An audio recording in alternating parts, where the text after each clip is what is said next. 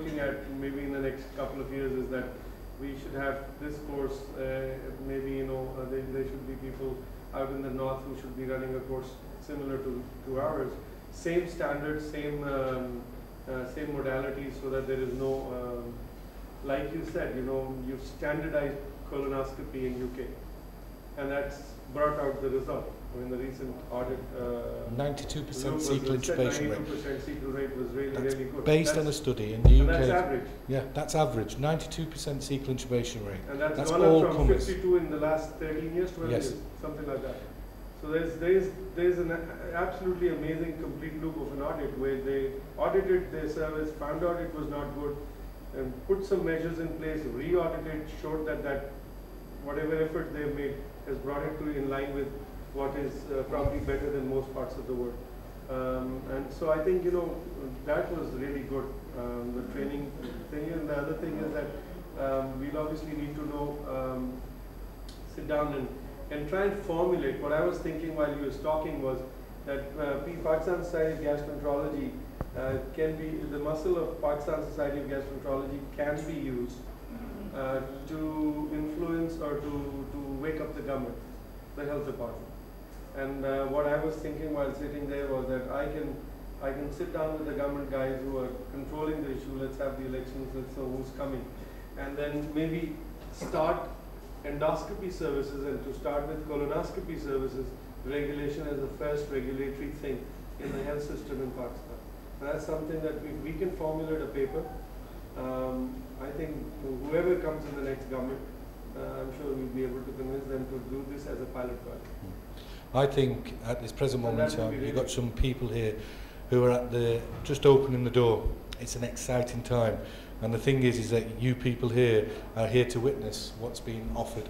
And these guys, and I'm looking at them, I'm looking at yourselves, because we're only 10 years left. Yeah, you're the future. You know, and you've got 20, 30 years left. So you're here, you've witnessed it, and you can take it forward. And that's the most important thing.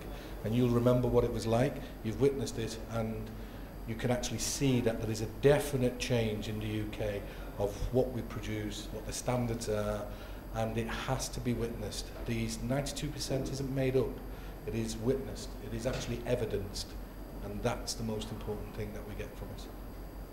Hopefully you've enjoyed that.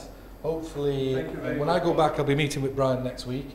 I live in Wolverhampton, is he? Huh? Is he in Wolverhampton? Yeah, New Cross. He's at New Cross. He's a Euro stone plant. Way New Cross, way before he actually joined me. Yeah, he's a brilliant. He's retired. Yeah, I know. I spoke to Ed. He was doing some. He's going for some sea thing. Yeah. Some very long trip, 3 months. 2 months. Yeah, he was taking himself on a world cruise. Thingy-me-bob. So Andy Veach was asking about you as well, by the way. Yeah, Andy Veach. So, Wolverhampton. Andy Veach asked you in his normal way, how sad. And that's very nice of him. That is very good. But well, I saw Wolverhampton. I was going to ask, but I said, you let it go. We'll see. So that's where I learned. Whatever colonoscopy I learned was in Wolverhampton. I practiced it with my bosses in Dudley, but some of the concepts I got was from it. So. Because when Brian went, he then took the lead with training, because Ed was very involved in a lot of things. Yeah. And Ed took the lead initially, and then he slowly handed over to Brian, and then Brian's just taken the full impetus and just taken it on. And he's a good man. Great. So we have now so far done.